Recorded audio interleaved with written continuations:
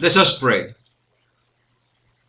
Praise, honour and glory be to you, O Christ, who for our sake gave yourself up into the service of your parents, and to teach us true humility, carried by your mother into the temple, and there redeemed with the offerings of the poor, when the righteous Simeon and the prophetess Anna, gladdened by your presence, gave glorious witness concerning you. May the slightest breath of vanity never affect my innermost soul. May all arrogance be ever cast down. May all longing for the praise of men be extinguished. May all wantonness of self-conceit be quenched within me. Give me grace, O Lord, to flee any honour, to hate distinction, and to submit myself with readiness to all men for your sake. Praise, honour and glory be to you, O Christ, who as a little child did with your tender mother suffer persecution, and did not refuse to be carried as an exile fleeing into Egypt. Give me grace amidst the storms of adversity and the blasts of persecution and in misfortune, to fly for refuge to you alone, to seek you, to call upon you. Grant that I may receive all things with gladness at your hands, may endure all things in meekness of heart, and may cleave with thanksgiving without wavering to you. Praise, honour and glory be to you, O Christ, who, when you remained behind in the temple, your mother sought for sorrowing, and at length with joy found you sitting in the midst of the doctors, hearing and asking them questions. May you so give and communicate yourself to me, that I may never be separated from you, and never be without the comfort of your blessed friendship. Drive sloth from my heart, dispel any dullness that is displeasing in your sight. Grant me perfect devotion, and such an ardent thirst after piety, that my soul may be so affected and possessed by it, as never to feel satisfied with worshipping you. Praise, honour and glory be to you, who gave yourself up to live in concealment for 30 years, to be reputed by the Jews the son of Joseph the carpenter, and be subject to the commands of your mother and the same Joseph. May your grace, I beg you, root out and thoroughly pluck up from the innermost recesses of my heart any ambition and seeking of glory, that I may become belittled in my own eyes, and may love to be unknown and considered of no account, submitting myself to all and obeying them for your honour. Praise, honour and glory be to you, O Christ, who did not refuse to come to the river Jordan and be baptized there by your servant John. May you thoroughly cleanse me by your merits in this life, that freed from all vices and sins, I may be filled with the love of you and long for my heavenly country. Make me, I beg you, before my soul quits this body, pleasing to you in all things, that, departing from this life, I may be for ever in heaven with you, to see you, to enjoy you, and to praise your holy name for ever and ever. Praise, honour and glory be to you, O Christ, who for our sake dwelt in the wilderness amongst the wild beasts, and fasted and watched in prayer for 40 days and 40 nights, permitting yourself to be tempted by the devil, whom you overcame when angels came and ministered to you. Grant me grace to discipline, overcome, and bring into subjection my sinful flesh with its evil affections. Give me grace to be instant in prayer and all other spiritual exercises, and grant that with your continual help I may completely overcome sins of gluttony, and may escape the snares and schemes of the devil. Let no temptations, I beg you, defile me, nor separate me from you, but may they rather purify me and unite and join me with you.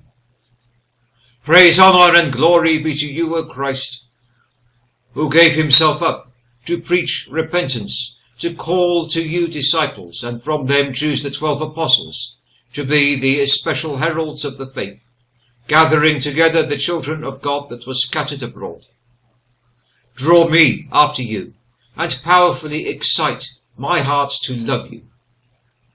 Do not permit me to neglect the grace with which you called me, but make me ready to despise the world and all perishable things, following you, taking your humility and charity as my example. Give me grace to look for you alone, and with earnest longing to sigh continually after you. Amen. O Lord, open our lips, and our mouths shall sing your praise.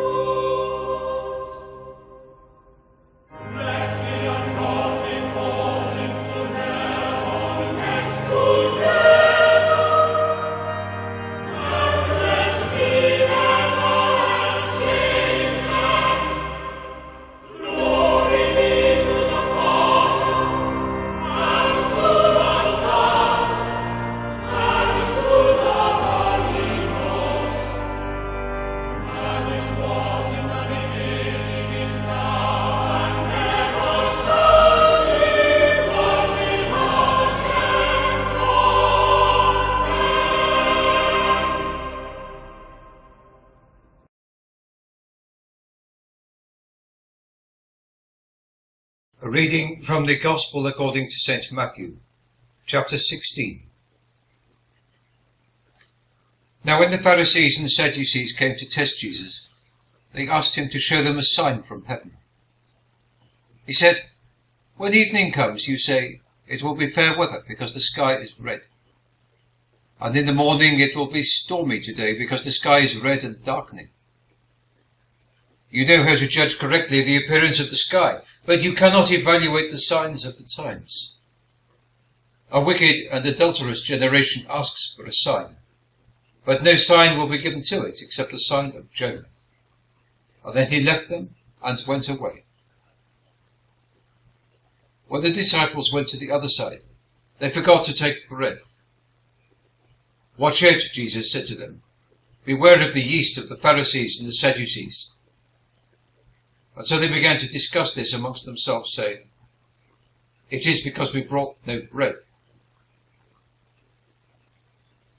When Jesus learned of this, he said, "You who have such little faith, why do you argue amongst yourselves about having no bread? Do you still not understand? Don't you remember the 5 loaves for the 5,000 and how many baskets you took up? Or the 7 loaves for the 4,000 and how many baskets you took up? How could you not understand that I was not speaking to you about bread? But beware the yeast of the Pharisees and Sadducees." Then they understood that he had not told them to be on the guard against the yeast in bread, but against the teaching of the Pharisees and the Sadducees. When Jesus came to the area of Caesarea Philippi, he asked his disciples, "Who do people say that the Son of Man is?" They answered, "Some say John the Baptist, others Elijah, and others Jeremiah or one of the prophets." He said to them, "But who do you say that I am?" Simon Peter answered, "You are the Christ, the Son of the living God." Jesus answered him, "You are blessed, Simon, son of Jonah, because flesh and blood did not reveal this to you, but my Father in heaven. I tell you that you are Peter, and on this rock I will build my church, and the gates of Hades will never overpower it.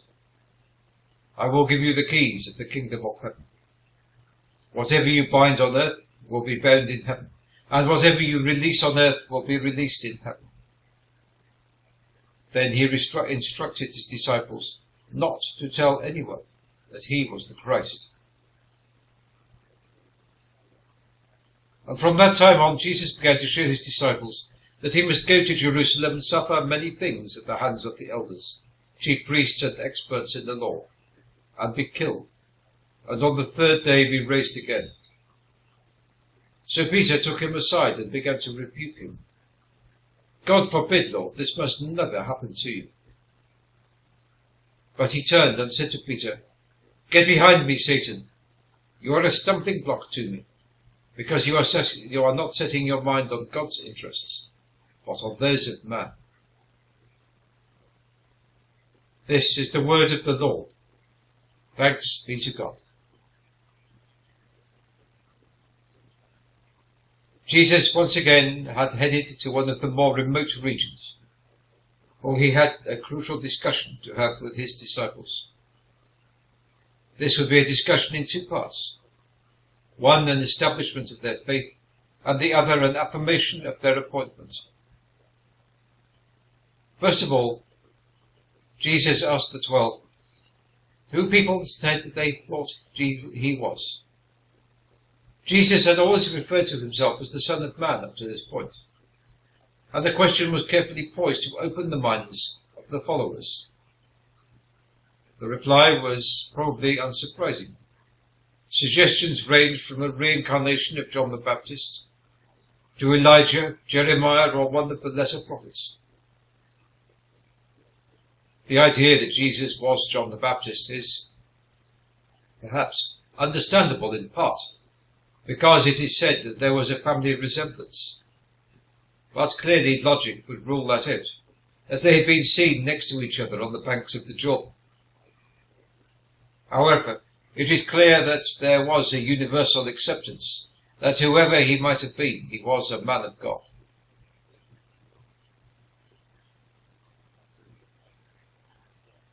Jesus pushed the disciples a little harder, asking them who they thought he was. Peter, always the impulsive one, appears not to have had any doubt at all. Following on from his partial confession in John 6:68, "To whom should we go? You have the words of eternal life." He concludes here with, "You are the Christ."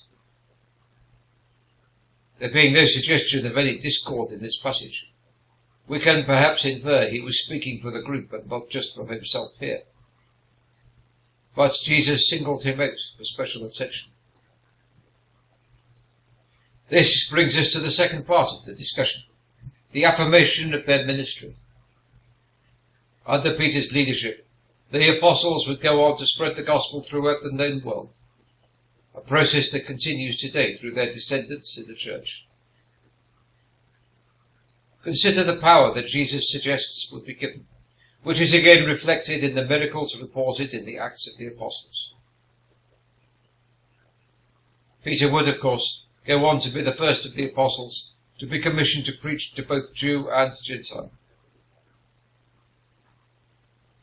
There is one further point to note of supreme importance here. It is a point which is often overlooked, perhaps because it sits a little inconveniently in some people's ministry. Jesus told Peter that his confession was not the result of his belief, but the result of the inspiration of the Holy Spirit. The reason this is important is because it can go a long way to explain the differences between different Christians and their belief. Perhaps, if I share with you some experiences from my own life, we can best illustrate these differences. When I was young, I believed in Christ. I had read and considered these things and concluded that there must be some truth in it somewhere. I had been brought up in a Christian family. I had been sent to a Christian school. And let us say that by the time I left school, I might consider myself an academic Christian. I had all the knowledge and the theology, but no fire or love in my heart.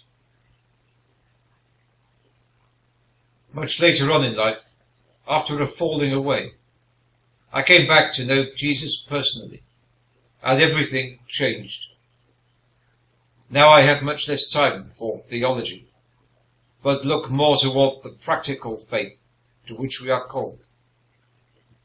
In the same way that Peter and the apostles were led to Jesus by the Spirit, so are a great many of us. I have come to understand that we do not choose to become Christians, but we are led there by the Spirit. So rather than praying for conversions, perhaps we should concentrate on praying for an opening of hearts and minds, so that when the Spirit comes a-calling, it is allowed to enter in.